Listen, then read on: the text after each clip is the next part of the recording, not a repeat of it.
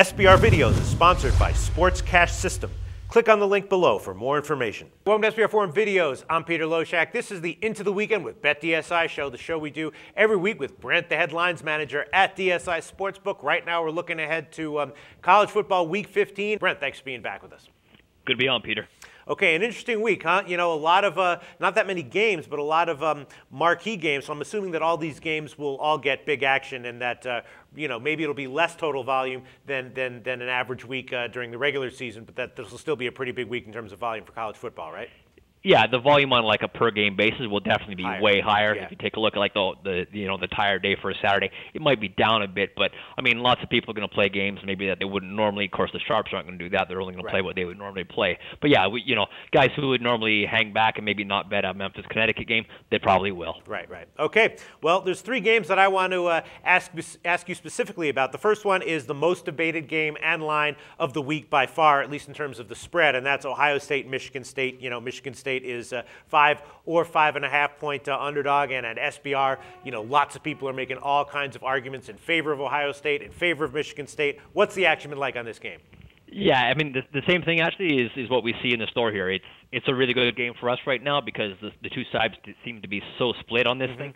I mean, I've got even sharps laying 5 with Ohio State, taking plus 5.5 with Michigan State. Wow. My count slightly favors Michigan State. My money slightly favors Ohio State. But it's just a ton of volume and real good action. Even the total. I mean, I've got bets over and under that basically bounce each other off. I'm off almost nothing right now, but a ton of volume on this game.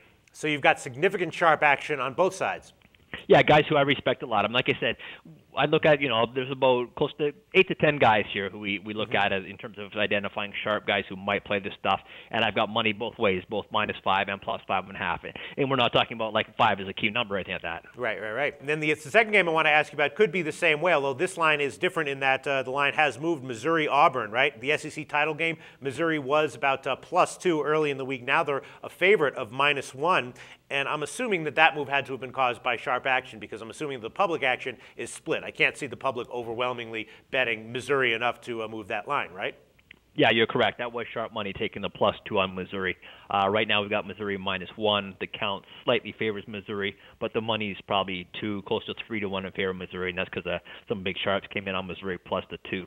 All right, there you have it, sharp action on Missouri. And then the third game I want to ask about is Oklahoma State. Now, this one's an interesting one. This line opened at about 11. It went down to 10, and it crossed over to 10, down to 9. Now it's back up to 10. And, I could see this, on the one hand, being a game where, the Sharps took Oklahoma +11 and Oklahoma State at -9. I could also see this as being, a game where the Sharps were driving the Oklahoma action and the public came in overwhelmingly on Oklahoma State. So what's the action been like on this spread?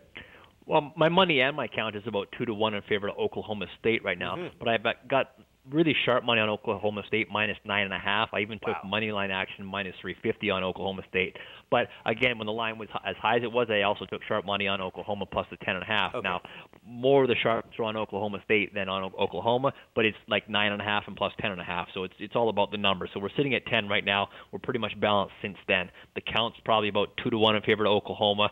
Oklahoma State money's the same way. So I did take sharp money on the under 57.5. We're sitting at 57 right now. Haven't moved a whole lot, but our money's probably about 2 to 1 on the under as well. So we're going to be hoping for an over game there because I got sharp money on the under and nothing really come back yet. All right, so then what drove the line down from, that's a pretty significant move, right? From 11 onto 10 and then across 10 down to 9. Yeah, no, I mean, sometimes they just move a little bit too fast, I guess. Like, I mean, like I said, the sharp money that came plus 10.5 and then you go down to 10 and nothing came back the other way, you kind of, sit back, you can balance off or see where the sharps might come the other way if they're going to, and they certainly did on Oklahoma State -9.5. Right. Again, you're sitting in a situation where you can drive a lot of volume and the game doesn't land 10, you're okay. When you talk about the line with, what caused it to go all the way down, remember, like, what I'm looking at here is what happens in this store. And if the board goes down to 9.5, whether I take a bet or not, we're probably going to go down to 9.5 as well. Right. So, again, speaking in-house, what we saw here, there was nothing really that drove it here down to 9.5. But as soon as it did, the Sharps took Oklahoma State. All right. Well, I could ask you about every game on the card this week, but that's it for the specific games I want to get into. Now let's just take a look at the rest of the card. What can you tell us about notable sharp action? I suspect that you will be able to tell us some sharp sides here, particularly when it comes to totals. Sharp action that I've seen is that South Alabama game. Under 59.5 was pretty sharp. They're sitting down at 58 right now. There was sharp money on there. Marshall, sharps are all over the Marshall game. They were betting them -5. They're betting them money line -195. They bet them on the first half -3. They bet them first half money line. There's crazy Marshall action there. So the line went from 5 all the way up to 6.5, where we are right now on that one. Missouri we touched on already.